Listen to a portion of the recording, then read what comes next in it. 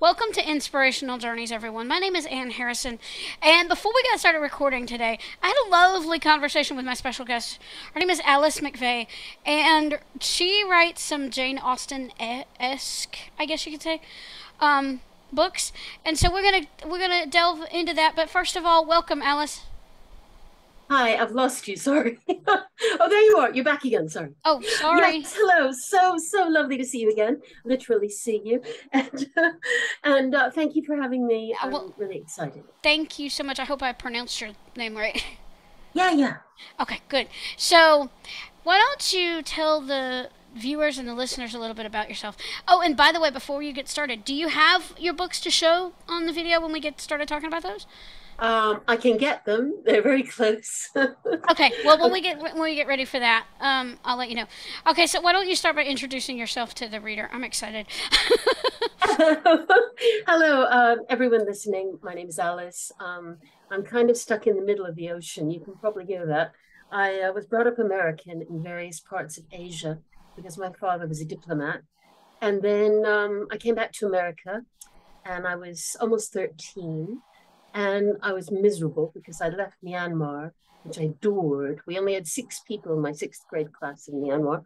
That's how good it was. And we had a pony. And I came back to America, not far from Washington, D.C., a place called McLean, Virginia. Nothing wrong with McLean. I'm still fond of it. But I had to go into an American intermediate school. And I was miserable because there are 400 people in my year. And I just felt completely lost. Anyway, so what happened was I decided I was going to fulfill an ambition of my first 12 years and learn the cello. So I did learn the cello and I absolutely adored the cello. And the cello was just it kind of saved my sanity, really, because the cello was me. And I was able to have an identity as a cellist. And I actually became one of the best cellists in Virginia and got into Juilliard in the end, though I actually didn't go to Juilliard. I went to Indiana instead to study with Starker. And then that led me to Britain because I was passionate about Jacqueline Dupre's playing. And I wrote to her to ask if she'd accept me as a pupil. And I sent a tape because in those days you sent a tape, and she accepted me. And I was very excited to be accepted to come to London to study with Jacqueline Dupre as a cellist. And then I met my husband, and I've been in London ever since. So now my accent is in the middle of the ocean. So I'm part cellist, part writer. I'm part American, part British. I have dual nationality and I'm kind of a confused person. But that's kind of me in a nutshell, really. Oh yeah, and the cellist thing, I saw that on your bio. And I'm like, oh my gosh. So do you still play cello? I do. I still play cello big time. Well, not as big time as I did. I was very successful when I was younger and played in the Royal Philharmonic Orchestra and the BBC Symphony.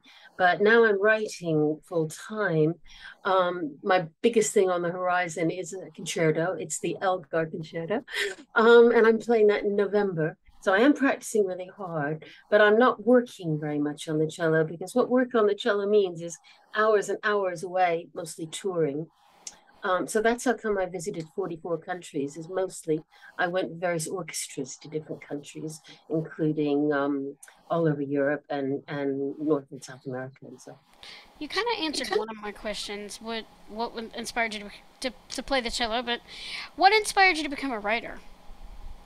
In my family, it's almost a given that you're going to be a writer. My father, I said, was a diplomat. He was a diplomat. That was how he made his money until he joined Defense Intelligence in Washington. But he loved to write.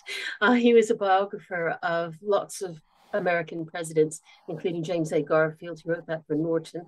So he lived to write. My mother is an editor. She was a very prominent editor in Washington. She's still alive. My father sadly isn't, but she's not working anymore now. She's in her 80s. Um, my uncle was a scriptwriter in Hollywood, and I basically grew up writing. The other reason I wrote, to be honest, was I was in places like Singapore and Burma, and now I'm sure you can get all kinds of English TV in Singapore and Burma, but in those days we had no TV in our own language. So all my sister and I did was read. We read to each other, we read to our parents, we just did nothing but read, basically. And so that from that came writing. Oh yeah, that's kind of how that happened with me too. Honestly, because I've Really? been reading. Yeah, because I did what they the over here the Library of Congress and National Library Service calls talking books, but you might as well call them the visually impaired version of audiobooks now, because audiobooks are now are now a thing. It's not just for the blind and visually impaired anymore. I mean, you can buy audiobooks on Audible and Apple Books and different places through like Chirp Books and places like that. But yeah, and I would do that, and I could sit and listen to a book or read Braille all day long, because I used to American Printing House used to have a thing called Century Series where you could buy Braille books for reasonable prices, and then but then they stopped that. So but yeah, and now I'm a great fan of Audible. My book Susan is available on Audible, and I'm hoping that Harriet will be soon. But it is a thing. I think it's partly because people commute so much. I have friends who just they do most of their reading when they're in their cars, so it's mega. right, I'll listen to audiobooks or I'll listen to Kindles if I don't have podcasts to listen to during at meal times if I'm not eating with my family, or while I'm cleaning or whatever. But honestly, I like audio, but for me, and I know this is about you and your books, but for me, I like to get my hands on the book because I engage with it better. Because audio, sometimes my mind wanders. I will be No, honest. I get that. Yes, yes, I get that. I will be honest. But um, so d- uh, here's a question, and I feel this when you play your cello, like when you're practicing or when you just play for the fun of it. Do you get inspired? Does your cello playing inspire your writing? My cello playing does not inspire my writing, but my cello life has definitely inspired my writing. As a matter of fact, next week, my first novel, the one that was published, Big Five, by Hachette, will be reissued, and I'm reissuing it myself on my own website, alicemcveigh.com. And this was inspired directly by my playing with the Royal Philharmonic, the BBC Symphony, the Ulster Orchestra, the City of Birmingham Symphony Orchestra, all these orchestras. And the more I was actually touring with these orchestras and getting to know the people in these orchestras, the more I thought, there's a short story in every single, if not a novel, in every single member of those orchestras. And so I decided, I was really young in those days and also stupid. I said, right, I'm going to write 100 short stories because there are 100 people in each orchestra. And they're all going to be amazing and different and fantastic. Well, I wrote 7 of them. And then my agent said, it's really hard to sell short stories. Why don't you tie these into a novel and see where we go? So I tied the first 7 of the 7 people that I'd featured into a novel, and she sold it within a month to Orion Hachette, which is one of the top 5 publishers. So that was really good advice, wasn't it? Yeah. Let me know when that comes out because I definitely want to read that because Thank you. I I'll love your send you work. one. Oh, good. Thank you. Okay, cool. So, um, you got two book. Well, you got that one that you're getting out, but you've got two, like I said, Jane Austen esque books. Susan, a Jane Austen prequel, and then uh, you got the Harriet. Harriet. Yeah, Harriet. yeah. Yeah, I that's a remember. Jane Austen variation. And in Harriet, what I've done is I've taken Jane Austen's Emma and I've rewritten it from the standpoint of 2 more minor characters. One of them is Jane Fairfax, who's the mystery of all of Jane Austen's books. She is beautiful, gifted, talented, musical, an astonishing, practically professional level pianist and singer. And everyone's fascinated by her, and so many authors, even in Jane Austen's own time and shortly thereafter, wrote Jane Fairfax's story. Harriet, which I've called it, is much rarer. In fact, I'm the only person, I believe, on earth ever to have written Harriet's story, but it's partly narrated by Harriet and partly narrated by Jane Fairfax. Harriet Wow. is Emma's little protege. She's pretty but dumb in Emma, and what I've done is I've imagined that Harriet appeared to be dumb, but was in fact, instead of being stupid, she was pretending to be stupid because she wanted to flatter Emma who really enjoyed flattery, and make Emma feel clever. And Emma was clever, but not quite as clever as Emma thought she was. And so basically in my Harriet, Harriet is slightly manipulating the manipulator. So it is a bit different, but I played Jane Fairfax straight. Jane Fairfax is as Jane Fairfax was imagined by Jane Austen. And it's an interesting book from that standpoint. The first one, Susan, a Jane Austen prequel, that's pure imagination. I did not copy Lady Susan, which was Jane Austen's wicked villainess, at all. Instead, I imagined what this villainess might have been like when she was not yet exploited, not yet corrupted, and only 16. And I made it all up. So that's a very light, bright, summery read, Susan. And as I say, it owes almost nothing to Jane Austen except for the imagining of the character when she was very, very much younger, 20 years younger, almost 20 years younger. So that's a bit different. But the other one, Harriet, has been quite controversial because some people don't like the fact I altered Harriet's character. I don't know if you followed the controversy about the latest Persuasion adaptation, but it's been fierce. I mean, Jane Austen lovers have been tearing themselves to shreds over whether or not Dakota Johnson has ruined Persuasion. And part of the reason is Dakota Johnson is being Dakota Johnson. She's completely upfront, funny, hilarious, sardonic, out there, lively, and nothing like the Anne Elliot of Persuasion. I think actually altering the main heroine is a bit below the belt and shouldn't maybe be done. But a lot of people like it, and a lot of people even love it. And so on every Jane Austen website, there's this huge controversy about it. But I did alter Harriet. Harriet is a minor character, but I did alter her. So maybe I'm wicked as well. You know, I have read so many different Jane Austen. I've heard about them, and I read so many different Jane Austen adaptations. There was one book, and I don't remember the name of the novel, but there was one that an author had adapted from the servant's point of view. Mm. Yeah, and I can't remember. That was Longbourn by Joe Baker. Longbourn, yes. A very famous book. A very famous and a very good book. I love that and one. I think what she did was what was so clever. Jane Austen, she was never snobbish, and I know for a fact, reading her letters, that she was very good to all those servants, but she never really regarded them as possible characters. And what Joe Baker did so brilliantly was to go underneath the stairs, sort of upstairs, downstairs, on Pride and Prejudice, and present it from the standpoint of the servants, and that was sheer genius. Yes. So I'm glad you've read that. It's fantastic. Yeah, I loved it. Now the one thing I did not like was, I don't remember who the author was, making these weird adaptations, like Pride and Prejudice and zombies, and Yeah. oh, I tried to read that and I got halfway through it and I just about got sick.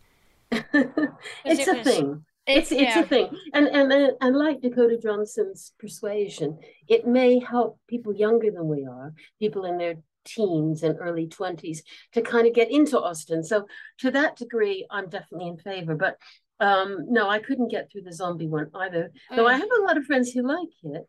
And it's not necessarily an age thing, but it is with me. So I wasn't crazy. Yeah, no, I wasn't crazy about that. I don't want to read the gory adaptation. Horror, no. No. So, let's talk about your writing process. When you wrote Susan, for example, how much research went into that? A lot of people ask me that. In fact, I'm always asked this, and I don't know what to answer because I've read 2 biographies of Jane Austen, and I've read all the letters. But most of my research has been so painless because I've just read all the books until I've almost got them memorized. So in other words, if you read them often enough, I did figure out I've read Emma over 35 times. I read that one twice. That basically, well, that's more than most people. But you know, basically, it is her longest book and her most complex one. But I just loved it so much. I wanted to completely imbibe it. So if you really read it that much, then you get to love it so much. And the rhythm of her prose gets into you. I don't want to brag, but Publishers Weekly said that my prose and plotting or Jane Austenesque, and gave me 10 out of 10. And so basically what I've been able to do, even though I'm half American, is to feel the rhythm of her prose and to attempt to write it better than most people anyway. I'll go as far as that without being shot down in flames. And I do feel that if you love it that much, and if you feel it that deeply, then what happens then is that you almost don't need research. Yes, there are things you need to look up. There are things you need to look up. And I recommend passionately The Life and Works of Jane Austen by Devony Lucer of Arizona State University. I've just written a review of that, and I cannot tell you how good it is. The Life and Works of Jane Austen, you wouldn't believe how much she got in one thick book. But the reason why I love that is her style, and part of it's done as podcasts as well. So, but no, I didn't read that before I started writing Jane Austen. I read it afterwards, and it has taught me some things. But what I love most about it is just her style and her attitude, and some of her insights are amazing. And I get a lot of inspiration from some of the things that people like Devony Lucer write. But no, in terms of actual research, I leave that to my husband. He's a professor at the University of London. And at this very moment, what I ought to be doing is I ought to be editing his book, Concert Life in London, 1900 to 1914, which is a very important book and much more important than any of mine. But I'm talking to you instead. So. Well, yeah, I know I need to be editing manuscripts too, but hey. Exactly. This is a part of we're having fun. This is the fun part of the work we do. Exactly. So, are you and I don't know if you're familiar with these terms, but are you a plotter, a pantser, or as I like to call a plantser? Do you plot a little, pants a little? Do you pants all the way? How does that work? I'm a complete pantser, I'm afraid. I've never done an outline. Oh wow! And I've started lots of books and never finished them, because what happens is I get a brilliant idea and I get all excited and I spend 4 days writing it, and then I realize, hang on, I should have tried to plot this because it's not going to work. The science fiction novel I wrote came into that category. It did get a publisher. It got a good publisher. It wasn't a big five publisher. It's called Unbound. But basically I wrote it as a complete pantser, and I just sent it off for funsies, and they accepted it, and I was shocked. And I thought, oh my God, it's not good enough. And they sent me to a developmental editor who is unbelievably sensational, called Sam Boyce, best developmental editor in the world. And she basically said, this doesn't work, this doesn't work, this doesn't work. And I'm just going, well, thank you, because I wrote it in a complete daze, in a complete dream, and it's a complete pantser, and I'm still amazed it got a publisher. So she helped me out big time with that, because I got myself in such a mess and I got accepted. So yeah, that was just people say to me, why do you write so many different genres? But I'm such a pantser, I can't stick to one genre. So I've written contemporary fiction about orchestra players, and got great reviews in the Sunday Times. And I've written a science fiction book, which was just a complete spree. And now I'm writing Jane Austenesque fiction, which I adore, and I always meant to do, but my agent said it wouldn't sell when I had an agent. So I'm a real pantser. I don't know what I'll write next week. I might write something completely different. Have you ever done National Novel Writing Month? Yes, I've never tried it. My objection to it is, well, two objections. One was what my agent said to me. She said, I hate December. She said, 9 million manuscripts that aren't completely polished wind up on my desk. So I partly hate it for that reason. And I partly hate the idea of being collegiate about it. I'm a very personal writer. I write on my own, and I don't show anybody anything, not even my husband, until I've finished it. Well, and so whether it's good or bad or indifferent, and I've written good, bad, and indifferent, I do it on my own, and I don't fancy sort of being there with quadrillion other people going, how many words did you do today? Was it 1,000? Was it 10,000? Oh, go girl. That's not me. Well, yeah, you can. I mean, I do it because it gets me into that routine, and if I don't make it, I don't make it. But at least there's that camaraderie. You're writing alone, but yet you're writing with other people, even though I don't do a whole lot with the site. But yeah, it's just. Well, if it works for you, Anne, that's fantastic. Yeah. I just can't imagine it working for me. Well, I think what would happen, aside from that, I have anxieties. So I'd be going on November 25th. Oh my God, I've only got 5 days to go. It would traumatize me. I couldn't cope with that kind of pressure. So that's another reason why I couldn't do it. A, I like to paddle my own canoe, and B, I think the pressure of the finish line would finish me. Right. Um, But now I like the camp NaNoWriMo sessions because you can choose your own goal and work yeah. at your own pace during the April and July. That's what I like about those. Um, so wow. I mean, I absolutely love Susan so far. And you actually have put me. It's like the London Ball was sounded to me felt, and I don't want to and I don't want to put any spoilers, but the first London Ball that Susan went to sounded more quiet and it probably wasn't, but it sounded more of a quiet It was. It was a dance. quiet introduction into society. Right, right. And then the one in Kent. Oh, I could hear the crowd and see her dancing all over the place. And yeah, I I'll could, tell you one person I kind of took as a model for her was Lady Emma Hamilton. The cover is of Lady Emma Hamilton as painted by Romney, a very little known Emma Hamilton as painted by Romney. And of course, she was Nelson's mistress, and incredibly charming, beautiful. But what I loved about the particular painting that I picked is she looks very coy and demure, and that's what Susan is when she's 16. She's not the wicked, manipulative, and frankly adulterous person that she becomes in Lady Susan. Instead, she's still charming. She's still young. She's still unspoiled by London and by London society. And that was what I was trying to reproduce, not the disaster that she became, but what she started out as. And I think that Jane Austen would have liked it because she wrote about the corruption of London. She wrote about London as being a corrupting influence on young girls. And I think that it's not impossible that the Susan that I imagine was that far away from the Susan at 16 that she might have imagined. oh, and Lady Catherine. Ooh, she is Yes, she she's is. yeah, She's a lot of nice. fun though. And Yeah, I had a lot of fun writing her because I mean one of the things about Susan is I borrowed characters from Pride and Prejudice, like Mr. Collins and Lady Catherine, and I borrowed one from Emma, who is Frank Churchill. And I just enjoy imagining that all of these storylines are happening at the same time. And that again is not that actually is not unique at all. Lots of people like to imagine that, but we borrow different characters in different ways, and I really enjoyed doing that. I do. That was really that's it's a fun read. It really is. Thank So, um, do you listen to music when you're writing or not? I'm curious. I think it's really hard for a professional musician to listen to music when they're writing. Ah, I think there's part of us that always gets a little bit sort of, oh, that was amazing. Or maybe the opposite. Maybe, drop the ball on that one because we're too fussy.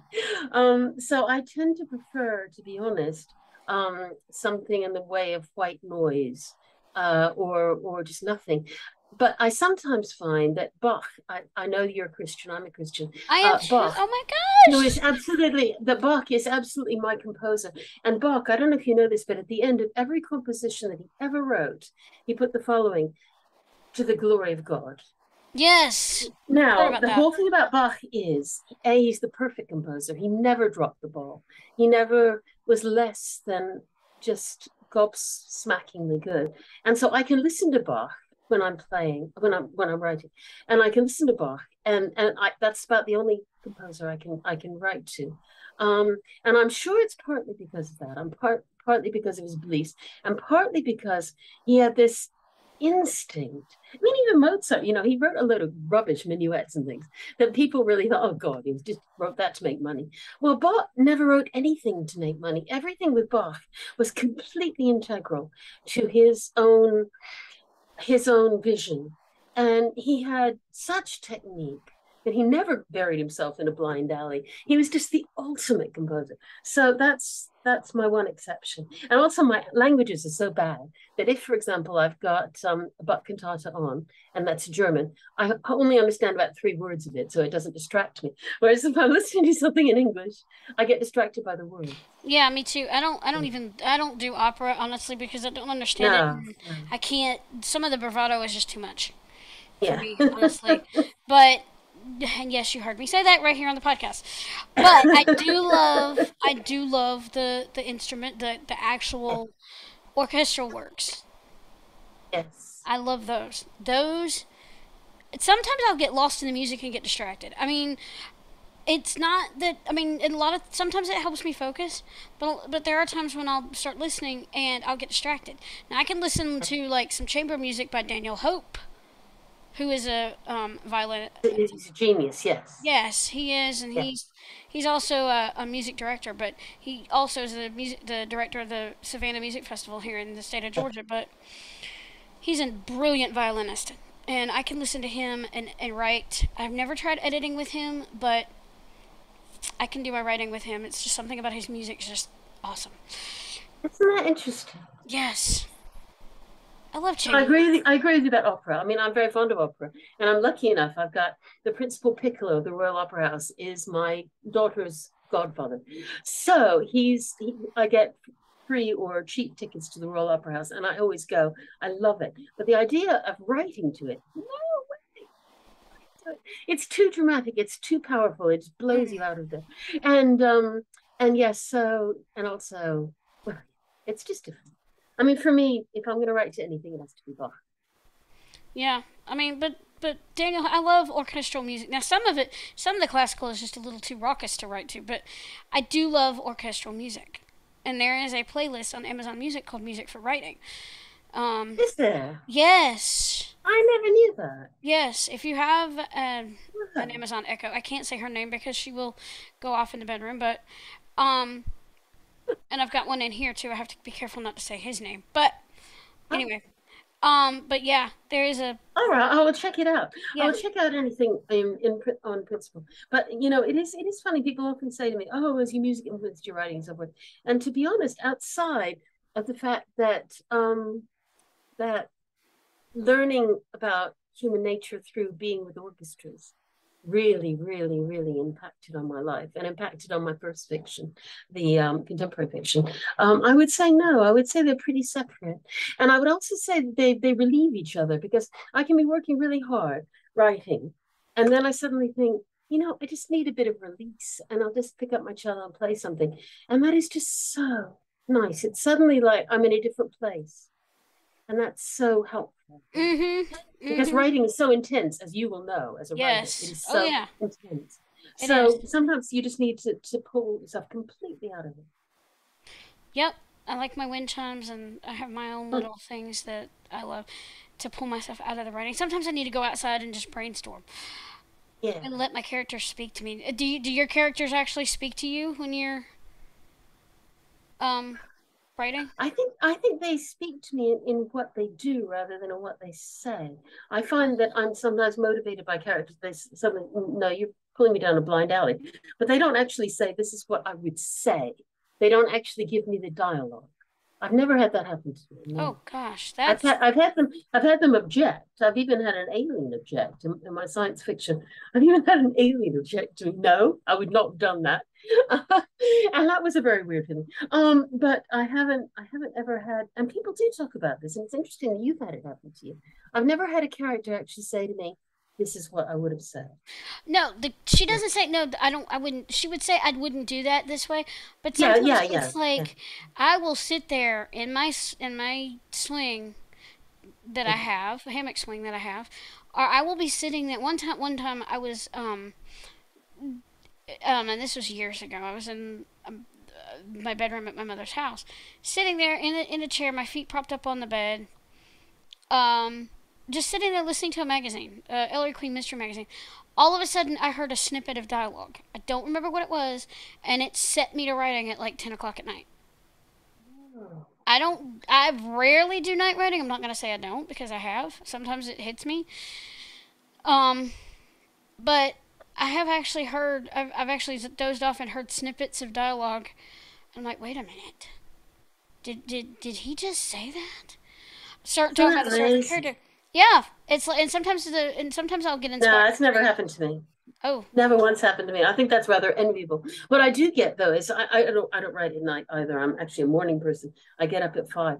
But sometimes in the middle of the night, about 2:30, about 3, I'll suddenly get a blinding light. Oh my God, That's the twist I need. And so I have to get up and write it down, even though I hate doing that because I'll forget it by the morning.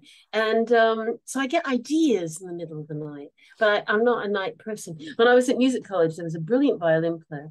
Well, there were several. Joshua Bell was the most brilliant. I was lucky enough to accompany him in the BBC Symphony. I went up to him. I said, all those other violinists hated you because he was like 12 and they were like 21 to 25.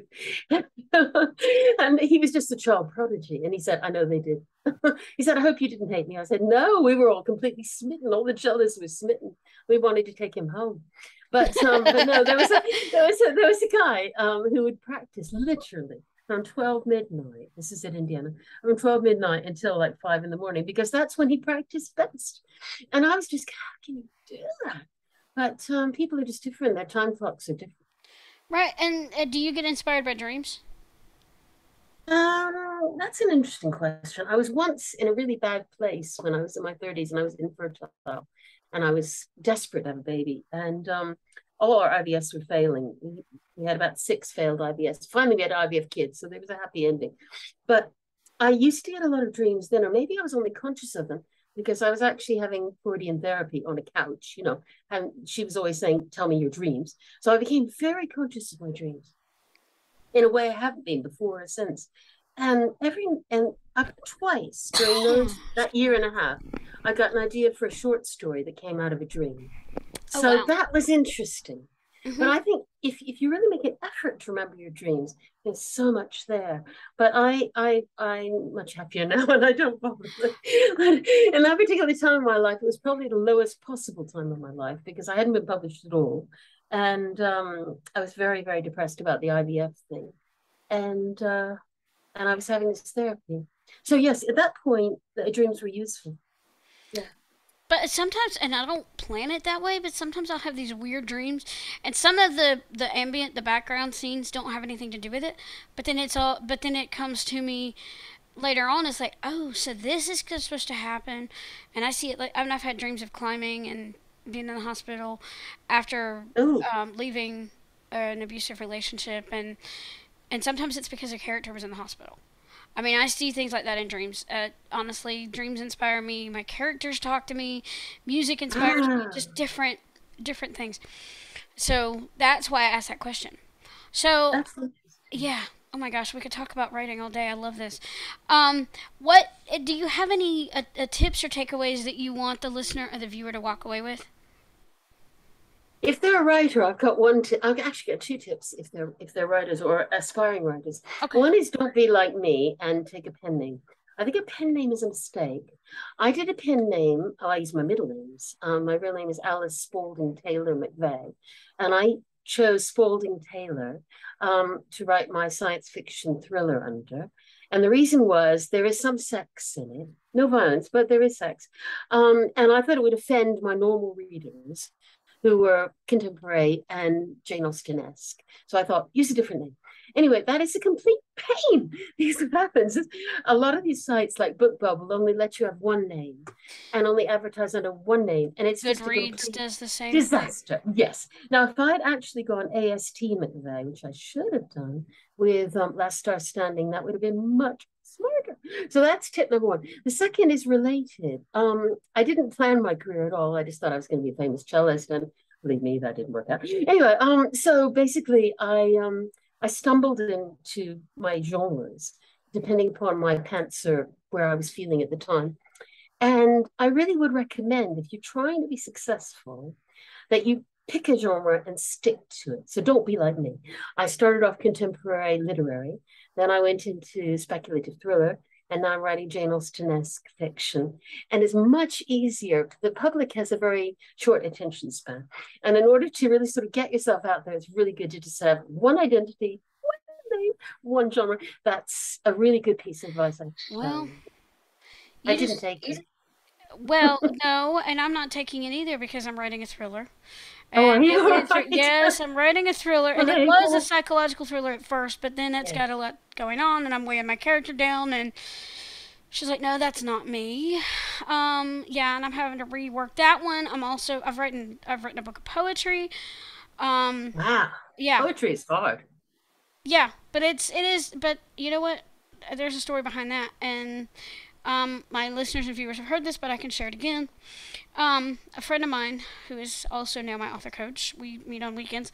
She did a podcast, and she inspired the 50-word story, and she was talking about her niece. And yes, Jen, I'm giving you a shout out if you watch this. She was talking about her niece, and they would go to the beach, and there's these long shells. I don't know what they look like, but anyway, she called them mermaid fingernails. And Wow, that's lovely. yeah, and she inspired me, and I tried to do the 50-word story, and that didn't work. But the little story that I tried to write ended up morphing into a poem. And I always said I can't write poetry. It's rare. I rarely write poetry, and the Holy Spirit said, "You can't, but I can. You keep saying you can't, but I'm proving that you can." So since then, I've got a poetry book published, and I've written several more that have only been published on my website.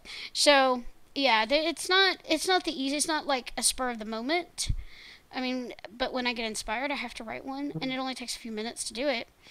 But yeah. And then I've got a children's book series that I'm working on too, a children's chapter book series. So, yeah, I'm a multi-genre author, and I love to read fantasy too. So, maybe we both have just got too many interests to keep to one thing. But I do think poetry is so hard though. I've got a friend who's a poet with Faber, and really successful. And I said to him, "Tell me honestly, how much do you make for your poetry?" And he said, "I couldn't buy all my coffees that I buy every year with my royalties poetry." And I just think it's so hard to do, so difficult to excel in, and so ill rewarded. It's amazing anybody does it. But my hat is off because I think it's the hardest thing to do. So it is the hardest thing to do, but you know what? I'm not out to make like millions on it. If I touch one life, like I say in my challenge, if I touch one life, then I've done the job. And I know I've touched a few. So yeah. So where can people find you online? I am on alicemcveigh.com. McVeigh is spelled McVeigh, just because it's weird. My real name is Alice Taylor, so I write as Spalding Taylor as well. The reason why I'm not Alice Taylor is two reasons. One, there's a famous Irish short story writer called Alice Taylor, and has been since long before I started writing. And secondly, a famous cellist once said to me, "Alice Taylor, so boring a name. You should be called Alicia de la Tallore." And so I always remembered that. And I thought, if I marry anybody with a good name, I'm swiping it. So a long time ago, I married a professor called Simon McVeigh, and I swiped his name. So people always say, "Oh, you're an Irish writer." I'm going, "No, I'm not. I'm British American, or American British." But anyway, yeah. So Susan, a Jane Austen prequel, and Harriet, a Jane Austen variation, are both exclusive to Amazon at the moment. They may not stay that way, but that's where they are. Last Star Standing is everywhere, by Unbound. My new old book, my very first book, While the Music Lasts, is at the moment only published on my website. If it does really well, I may shove it out there. But after all, it was Big Five published, so there's probably not that much money in making a paperback of it at this stage. So we'll see and wait what happens. Wait that one out. Okay, so now I'm going to ask you, knowing that you are a Christian and this is a Christian-based podcast, and I'm hoping I'm not putting you on the spot. Oh, before I do that, if you want to show your books real quick. Oh, okay. Yeah, if you want to do frozen. That. The page is frozen, but here they are. If it works.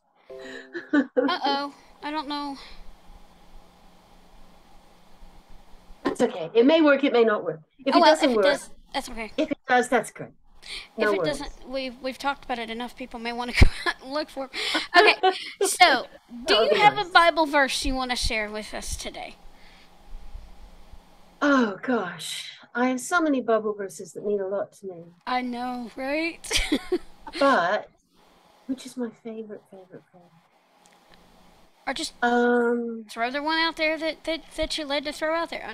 It doesn't necessarily have to be your favorite, but I'm going with Romans 1:8, if I've got the verse correctly, that nothing can separate us from the love of God.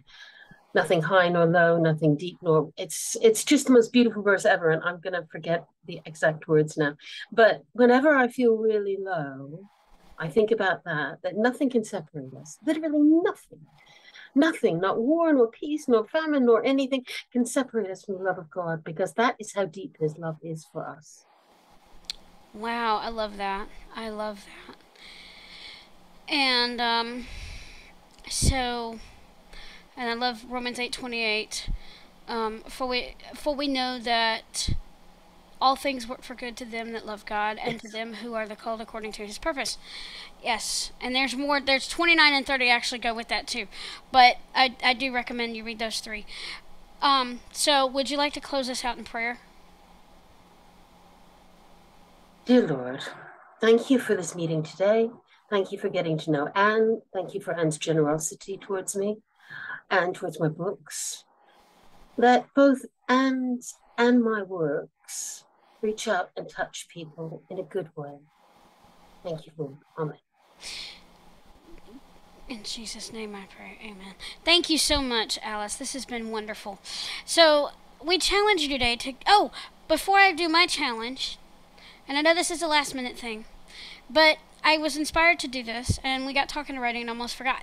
Do you have a call to action for the listeners or viewers? It could be a challenge. It could be a resource you want to share. It's up to you. Okay, I do have a resource because I'm so passionate about it. If this is working, there you go. This is a book that I'm passionate about. And it's not just for people who like to write like Jane Austen or just adore her works. It's for anybody keen on literature and on great literature and on how great literature speaks to us. And it's called The Life and Works of Jane Austen by Devoney, Devoney, Looser, Looser, Arizona State University. It is just an inspiring read. And I would just like to recommend that. Okay. So now for my challenge, which I always leave with the listeners and viewers as I close, we challenge you today to go out there and read to get inspired. Write something inspiring and share your creation with the world. For when you've touched one life, you've touched thousands. Thanks for joining us on Inspirational Journeys. And remember, your story matters. Don't forget to like the video, subscribe to the channel, and hit the notification bell so that you don't miss an episode.